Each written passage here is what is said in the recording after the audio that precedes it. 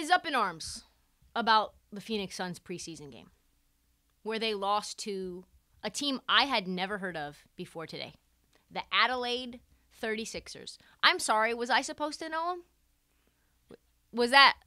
Am I not up on my international basketball hoops? I don't know.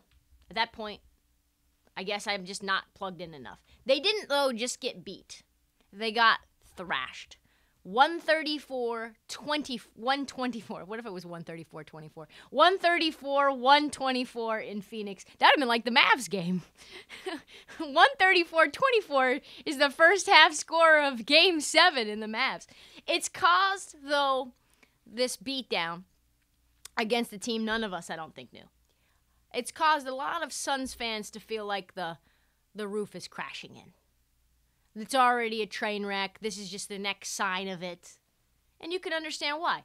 You've got a head coach, Monty Williams, hasn't talked to his star center, DeAndre Ayton, since June, somewhere in there. You have an integral player of their success, Jay Crowder, who wanted an extension, wanted to start. Now he's not around the team, wants to be traded. You have your team owner, we've already rehashed this, but we'll do it again, Robert Sarver, just a generally bad guy. Just misogynist, racist, and a man of faith, of course. And not much is going right for the Phoenix Suns, to be honest. But to me, coming off of my monastery trip, I want to look at the bright side here. This isn't about the Suns losing to an NBL team. It's about an NBL team beating the Suns. Because that is something different. When you think about it in terms of how Australia is feeling at the moment, they have got to be feeling pretty hyped up. Australian basketball, here. Like, here. It was probably here when LaMelo went over there to get himself seasoned and become the number 2 overall pick. 3, 2. It was Ant Edwards. It was James Wiseman, LaMelo Ball. Number 3. They are balling down there. People are finally starting to notice. We're not talking about just Patty Mills and Ben Simmons and Josh Giddey and Joe Ingles and Dyson Daniels. We're talking about the quality of the competition of the NBL as a whole. There's Australian pro hoops, and they have come a long way. And that shows, right? Because I have never heard of the 36ers, which is a very hilarious bootleg name for the 76ers. Former Memphis Tiger Craig Randall, former Washington State star Robert Franks lit up the Suns for 67 points combined. And by the way, the Suns starters all played. If you're wondering, oh, well, maybe they were just like sitting on the bench and we had like Campaign and Landry Shamet out there. No. All Suns starters played a minimum of 22 minutes. Even Monty Williams said after the game he didn't give his opponents enough respect. It's kind of like Game 7. Ba-dum-tsh. He'll be getting it now, though.